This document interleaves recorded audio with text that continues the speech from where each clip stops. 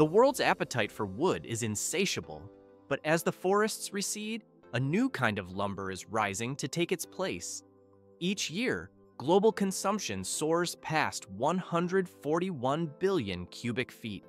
This material is woven into our modern world, forming the floors, walls, and cabinets that define our living and working spaces. Yet to satisfy such an enormous demand, we can no longer rely on natural forests alone, prompting the industry to forge a more sustainable path. The solution is found in engineered panels, crafted from what was once considered scrap. Through a careful sequence of processing, resin blending, and hot pressing, discarded wood is completely transformed. It emerges as strong, uniform boards, shaped and ready for the rigors of large-scale construction and manufacturing, proving that technical precision can turn waste into a valuable resource. What was once swept from the factory floor now holds the promise of a new forest. In the shadow of modern industry, a staggering volume of wood waste accumulates with every production cycle. Sawdust, shavings, and offcuts, once dismissed as refuse, were routinely burned or buried, scarring the land and polluting the soil. But where some saw only debris, a new industry saw a resource waiting to be reborn. Each year, a global effort gathers more than 44 million short tons of this material from sawmills, processing plants, and furniture factories. At specialized centers, this raw feedstock undergoes a transformation, first screened to purge it of metals, plastics, and other impurities. It is then carefully dried to an optimal moisture level and classified by particle size, ensuring a consistent foundation for the strength and stability to come. The true impact of this model, however, is measured not in savings, but in survival. Without it, the industry would need to harvest an additional 6.4 billion cubic feet of round wood every year. This would mean the loss of over 2.5 million acres of forest, an expanse of more than 4,000 square miles, nearly the size of Connecticut, an ecological wound not easily healed. This is more than just managing leftovers. It is the engine of a circular economy, where waste itself becomes the bedrock of a new cycle of creation. After the raw material is sorted and meticulously cleaned of any non-wood debris, it is channeled into massive chipping systems. The objective here is precise and critical: to break down the wood into uniform flakes or fibers, creating the ideal structure for bonding with resin and forming a mechanically stable panel. The machinery varies with the final product, from drum and disc chippers to high-speed mills designed for particle board, OSB, or MDF. The incoming stream can be a miscellany of short logs, offcuts, and broken boards, so long as it has been purified. Inside, hardened alloy steel blades spin at speeds between 500 and 1,000 revolutions per minute. They relentlessly shear the material into standardized pieces, most often less than 30 millimeters for conventional particle board. This is far more than simple mechanical breakdown. It is a delicate balancing act.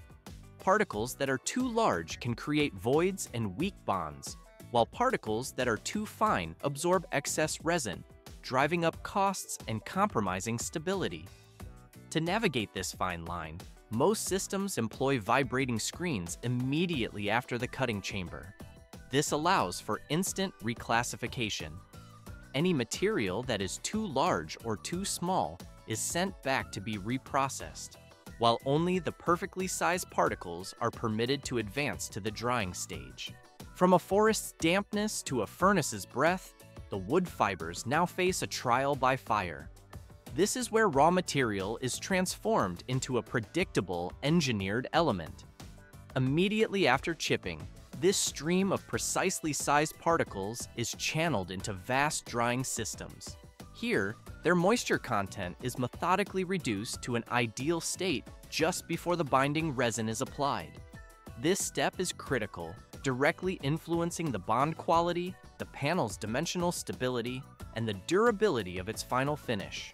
The target is a specific moisture level, typically ranging between 2 and 8%. If too much water remains, it will interfere with the resin's adhesion, leading to weak bonds and causing blisters to form during hot pressing. Conversely, particles that are overly dry become brittle, which increases material waste and consumes more resin than necessary. This drying is accomplished using forced streams of hot air or within immense rotary drum dryers, where temperatures are carefully maintained between 300 and 570 degrees Fahrenheit. Inside a sealed chamber, the wood particles are carried along by the heated air, allowing moisture to evaporate quickly and evenly. Though the process lasts only a few minutes, it demands absolute control over heat and humidity. To verify uniformity, the cooled particles are then passed through a series of inline moisture meters. Any batch that falls outside the specified range is either rejected or rerouted for redrying, ensuring only perfectly conditioned material advances. Once dried, the wood fibers flow into screening systems that meticulously classify them according to size. The goal is to sort the material into uniform groups, each suited for the different structural layers of the panel, from the dense inner core to the smooth outer surface. The system relies on multiple vibrating decks, each equipped with meshes of varying sizes. Oversized particles are sifted out and sent back to the chippers for further reduction. Meanwhile, particles that are too fine, little more than wood dust, are removed from the flow as they absorb excessive amounts of resin and can weaken the board's strength. The qualified material is then divided into two main fractions: fine particles for the surface layers and larger particles for the core. By precisely controlling particle size at this stage, manufacturers can formulate a more stable resin mix, reduce material waste, and enhance bonding performance, ultimately ensuring the mechanical integrity of the finished panel. A fine chemical mist descends, preparing to transform a chaotic cloud of wood into a single unified mass. Once sorted by size, the particles are conveyed into sealed mixing chambers, where they tumble through a continuous coating of adhesive resin. High-pressure nozzles atomize the most common binder, urea formaldehyde, into a delicate spray, ensuring every fragment is evenly coated without forming clumps. This crucial ratio is meticulously controlled, held between 8 and 12% of the wood's dry weight. For specialized applications, additives are also introduced, engineered to enhance moisture resistance, retard fire, or protect against fungal decay. From the mixers, this resin-infused material flows onto a moving belt. It is methodically spread into multiple layers, with a dense, coarse core sandwiched between two finer surface layers. Automated systems govern the flow rate and density, guaranteeing a uniform distribution of both thickness and weight across the entire mat. The newly formed mat then glides into a pre-press system, where hydraulic rollers apply gentle pressure at ambient temperature. This initial compression serves to lightly compact the material, flatten its surface, and purge the majority of trapped air from within. It also encourages the first tentative bonds to form, creating a more uniform structure before it faces the extreme heat and pressure to come. While the force applied here is far less than in the final press, it is just enough to temporarily lock the fragile structure in place. This crucial step prevents the layers from shifting during their journey into the hot press, ultimately improving the dimensional stability of the finished panel. A wave of heat, a crushing force, and in minutes, a new form emerges. From the pre-press, the raw mat glides directly into the heart of the operation, the hot press. This is the critical stage where the panel's fundamental strength and structural integrity are forged. Here, intense heat and immense pressure work in tandem, compacting the wood fibers while activating the resin's curing process. Temperatures inside fluctuate between 280 and 430 degrees Fahrenheit, tailored to the board's specific type and thickness. Simultaneously, pressures can climb as high as 600 pounds per square inch. In a cycle lasting just 2 to 6 minutes, the liquid resin transforms into a solid, creating a powerful matrix that permanently locks the compressed wood particles together. The entire operation is governed by an automated system, with sensors constantly monitoring temperature, pressure, thickness, and speed. This meticulous control ensures every board emerges with uniform hardness, perfect flatness, and unwavering stability. As it exits the intense heat, the panel is still intentionally oversized, a deliberate measure to guarantee complete coverage during compression. Before it can cool, the board is guided through automated trimming systems that shear away unstable edges and standardize its size. High-speed sliding blades, guided by pre-programmed coordinates, execute each cut with surgical precision. The panels might be sized to standard 4 by 8 foot formats or tailored into larger sheets for storage and smaller pieces destined for furniture manufacturing. This trimming also removes the outer fringes, which may have experienced uneven compression, minimizing the risk of defects appearing in the final finishing stages. A river of fire flows within, yet its form must be frozen into perfect stillness. Once trimmed to their final dimensions, the panels harbor an intense heat deep within their core.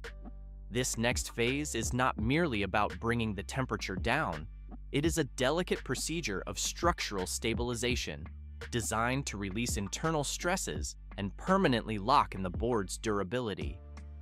Inside modern facilities across America and Europe, this is achieved with forced air cooling systems.